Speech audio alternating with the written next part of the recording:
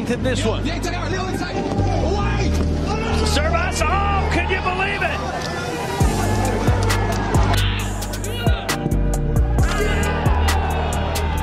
I think that a lot of guys have gotten opportunity, gotten minutes, and then also been able to make the most of it and finish off some of those opportunities. It's awesome to see.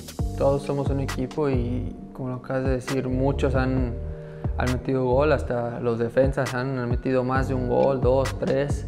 Entonces eso habla de que todos son capaces, ¿no?, de poder hacerte presente en el marcador. Bien decías, he tenido participaciones en goles y en pases. Bien lo ha dicho Matías, lo hemos dicho entre nosotros. Siempre hay que darle la posibilidad al que esté mejor para anotar gol, ¿no? No solo es pensar en ti, es un equipo el que te respalda, un equipo por el que quiere salir adelante. Entonces, en mi persona, si uno está en mejor posición que yo, se la voy a pasar para que la meta. I think that we do a great job of when we win the ball, we're winning it high up the field. We have a great work where we can trigger our press and be able to, again, win the ball high up on the field.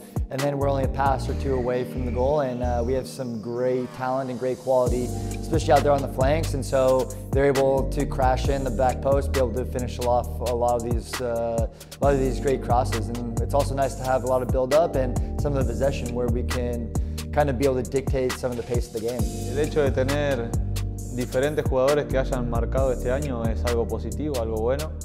Esto habla de que el equipo no depende quizás de 2 o 3 jugadores a que marquen goles, sino que también es importante que todos tengan la posibilidad de marcar, y eso también habla un poco de nuestro juego, ¿no? Del hecho de ser un equipo que siempre trata de ir en busca de los 3 puntos, siempre tratamos de ganar.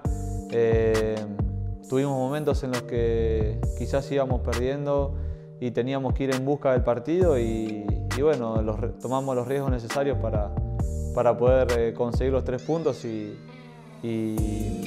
por suerte este año pudimos tener 2 situaciones, creo, bastante marcadas en lo que fue el trayecto de nuestro año, que uno fue con Vancouver, que íbamos perdiendo 3-0, creo, si no estoy errado.